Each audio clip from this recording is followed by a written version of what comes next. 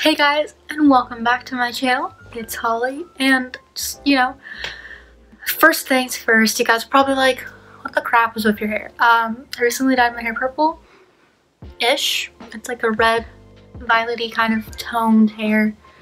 My light's not really working. It's like a light box right now. But it's really red toned. I kind of missed a spot, but we're fixing that. It's gonna be okay. So my hair's red now. Red violet. So yeah. That's a new one. Second thing, I'm moving to university in a month, so I'm probably gonna be uploading a little more now versus when I move in, because that's gonna be really freaking hectic. So I can't wait.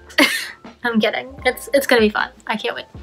Today's video is me just kind of like updating you on life and kind of just chilling, talking about my favorites for the month, because obviously July is over and I totally forgot to do my favorites of the month because I'm kind of dumb. So yeah, let's get this started. My first favorite of the month is this really cute little heart like stone thing my friend gave me. He's really cute, he's small, and I think it's a really adorable way of just giving me something to go to university with. That almost fell. My second favorite thing, not really a favorite, but it's a necessity I have to have for college, are my two books I got, and they're on my tripod right now. It's my Modeling Life Dynamics Mathematical Biological Dynamic book for biological calc, and then my sociology book for my classes. Can't wait to start taking notes on those. Also, I feel like I'm gonna die taking notes on those, but that's what college is all about. Whoa. My next favorite for the month isn't an actual thing. It's just, having 1 month till college. That's like a really cool favorite of mine, being able to say, hey, I get to go to college in 1 month. And I'm really excited about that because it just makes me so happy. And then my last favorite of the month is the restaurant Cafeteria in KC. It's really good. It's amazing. I love it. Y'all gotta go check it out. And then my favorite movie and book for the month. My favorite movie for the month is 8th Grade by Bo Burnham. If y'all haven't watched it yet, it's so good, life-changing.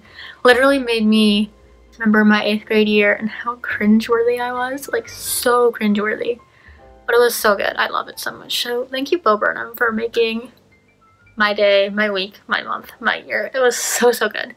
And then my favorite book of the month, I read something, it was something so good.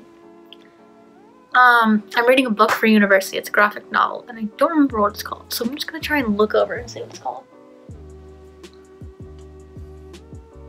It's called The Best We Could Do. I have to read it for college. I'll probably pop in a picture somewhere, like over here.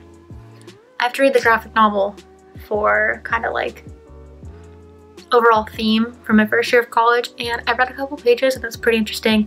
It's about immigration and all that, kind of what's going on in our country right now.